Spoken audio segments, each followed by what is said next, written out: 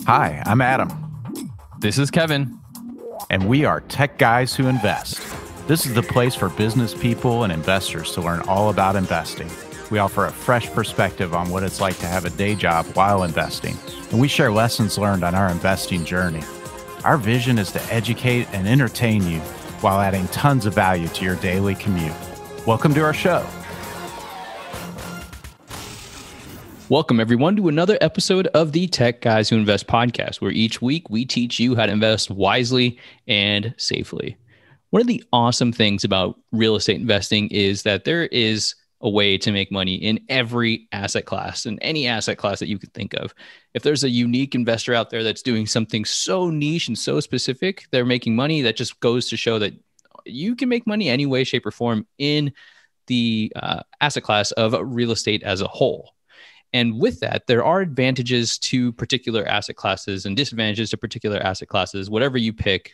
What it boils down to is knowing your investor identity. By the way, we created an investor identity canvas for you. So all you have to do is go to tgwipodcast.com/canvas. And when we're talking about disadvantages today, we wanted to share kind of be a little bit transparent about the asset classes that we specialize in. For example, Adam's going to talk about disadvantages of multifamily. I'll talk about the disadvantages of mortgages. So Adam, why don't you first start by sharing what would be, I guess, maybe one or two, maybe even three advantages of investing in multifamily, and then we'll dive into the disadvantages. Yeah, so advantages of investing in multifamily are it's one of the best ways to massively grow your wealth over time. It is a fantastic way to really grow wealth. So that's a big advantage. Another one is in terms of the way the investments themselves work, being able to take advantage of economies of scale, teams, and systems. So by playing at that high level and playing the big game, you're able to take advantage of those things I just mentioned to make the investment a lot more profitable over time. And then another advantage is if you are a passive investor, it's extremely passive. You basically put your money in and collect your money. So that's very passive if you're on the passive side of that type of investing. So let me just state one disadvantage to start off with there, having said those advantages. If you do want to be a passive investor, it takes money. So, you can hustle and you can, come up with ways to add value to teams and things like that and be able to kind of get started with other types of investing. You can do some of that if you're on the active side of multifamily investing. But if you want to be a passive investor, most syndications have something like a $50,000 minimum. So it would be a disadvantage for someone who, say, has, $10,000 or $20,000 that they would like to passively invest. That would be very difficult for them to find a deal that they could get into for that. And correct me if I'm wrong, Adam, that's more so for the protection of the passive investor, right? To my understanding, is that minimum helps ensure that, hey, we want to make sure that this 50,000 is a part of a greater sum. Additionally, if you can save up that 50,000, it highlights that you are more sophisticated financially. You're more literate financially as well. Is that right? The real reason for that particular barrier is more about not splitting up or fracturing the partnership too many ways. Gotcha. If you have too many investors in a deal, there are a lot of additional administrative overhead costs and efforts, and it's just a lot more complicated than it needs to be. Right. Now, what you're talking about, though, factors in terms of the type of offering that is made, whether it's a 506B or a 506C. For a 506B offering sophisticated investors are allowed into the deal, but they have to have some sort of a pre-existing relationship with the operator, and they need to be sophisticated enough to understand what they're getting into and to know that there are risks involved with investing. Okay. So That makes Kevin, sense. let's talk notes. What are some advantages of note investing and maybe a disadvantage? So when it comes to note investing, just a reminder, you're the bank, you're not the landlord. And that is a huge advantage. You don't have to worry about maintenance. You don't have to worry about repairs. You're never thinking, oh, the toilet's broken. The borrower isn't going to call you and say, hey, can you fix my toilet? You would say, what am I supposed to do? I don't own the property. You own the property. I own the debt. Just make sure you pay me your mortgage, right? That's probably a really big disadvantage. Typically, like burnt out landlords, people who've been in the space for a while, transition to note investing for that very reason. You don't have to worry about that. I would say another advantage would be is the security. You are protected by the property that is the borrower owns, right? You own the debt.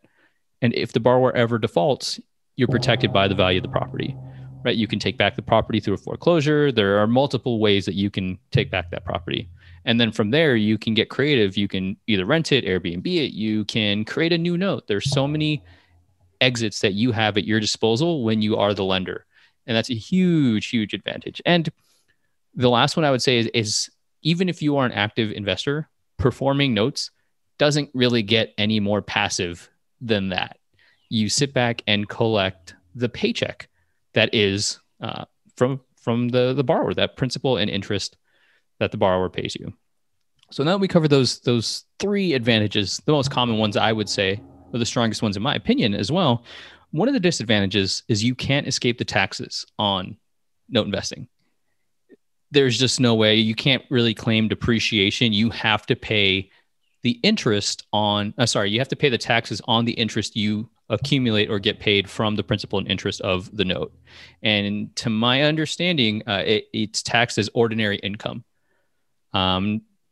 There's no depreciation of it. I would say that's probably one of the disadvantages. So if you're a high net worth individual and you're looking for a way to decrease your tax bill, note investing unfortunately won't do that for you. So Adam, what's another disadvantage of being a multifamily investor? I'm going to stick with the passive side of things and say it can take time for the flywheel to start. And I kind of call it a flywheel because I think of it as a flywheel that you slowly start spinning and it takes time and you keep trying to spin it faster and faster. And eventually over time, it starts spinning on its own. It gains a lot of inertia. And then that's when it really starts to grow significantly. But, at first, it can take time for that to happen. I mean, first of all, like I just said, it's somewhere around a 50,000 minimum in a lot of different operators' cases. And then depending on the type of deal they're doing, a lot of times it could be 6 months before you receive your first distribution because the new operator's coming in, they're stabilizing the property.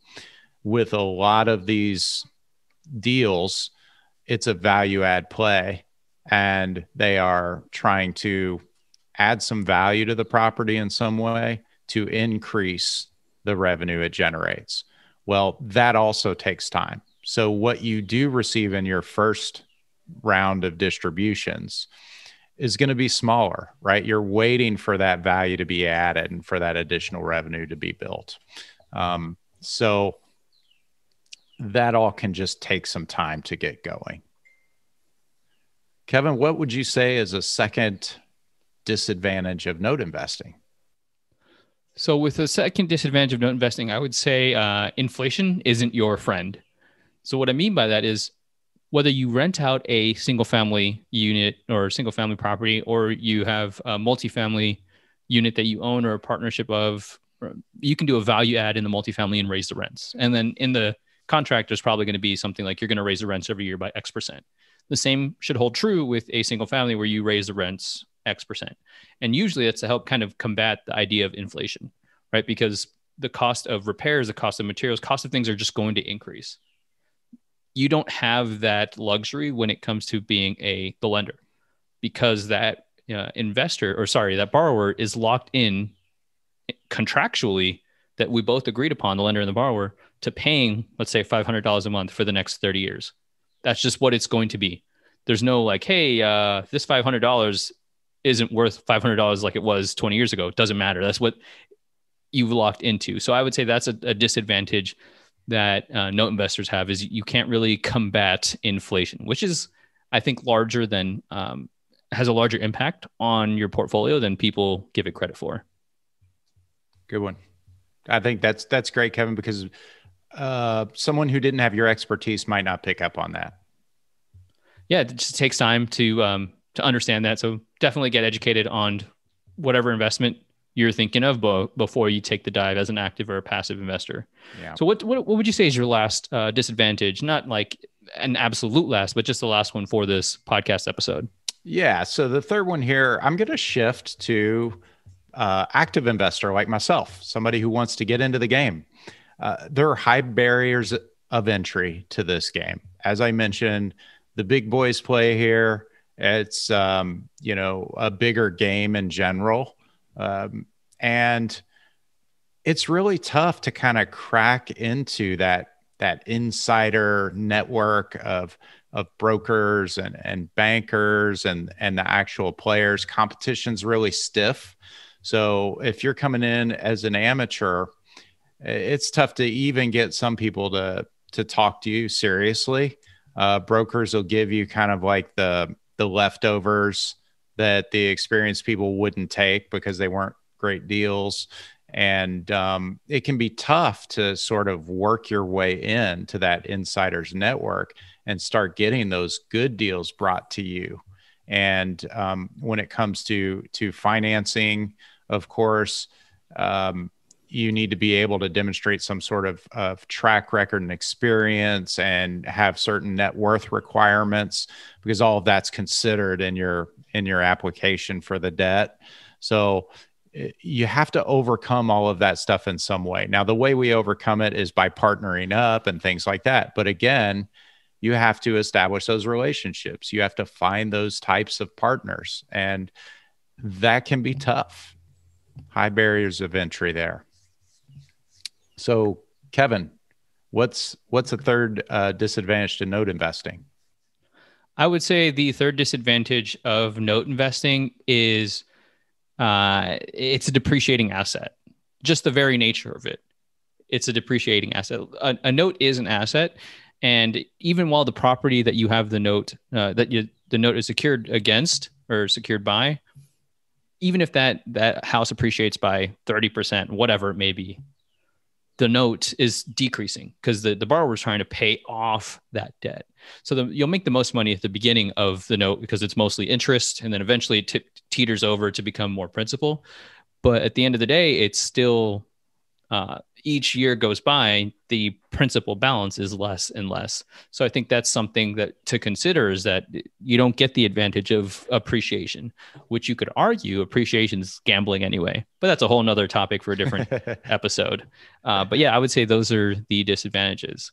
And we'd love to hear your thoughts. Everybody, if you agree, disagree, please send us an email, techguyswhoinvest@gmail.com. We love to interact, and you may be able to shift our perspective on one of these points or provide us with new ones that we weren't aware of. Yeah, and certainly there are many more advantages and disadvantages that we could have talked about. It's funny, as we were talking, I thought of a few more. Me too. Both advantages and disadvantages. And there are many more out there, but we just wanted to kind of give you a few. And these are likely things you may not hear about if you're listening to the gurus or the experts, whoever those people are. So we just wanted to share that.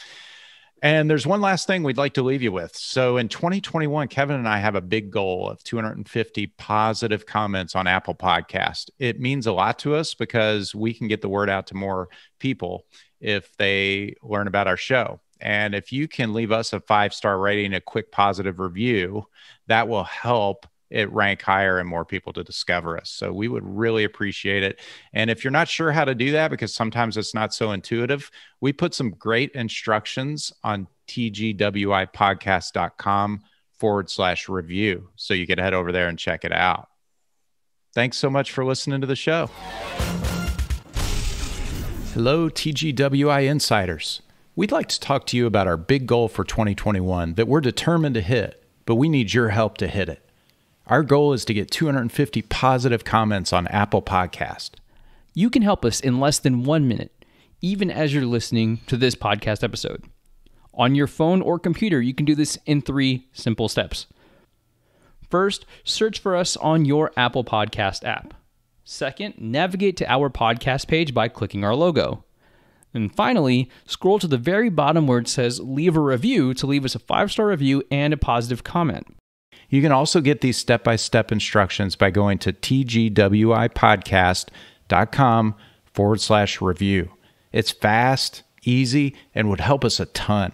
Thanks for your support, insiders. That's it for this episode of Tech Guys Who Invest. This is Adam. This is Kevin. Thank you so much for listening to this week's episode. Be sure to subscribe to the podcast for the latest episode updates and to receive additional investor insights to help you invest wisely and safely. You can join the TGWI Insiders community at tgwipodcast.com/subscribe. Lastly, we would love to connect with you. The best way to reach us is by sending us an email at techguyswhoinvest@gmail.com. Thanks, everybody.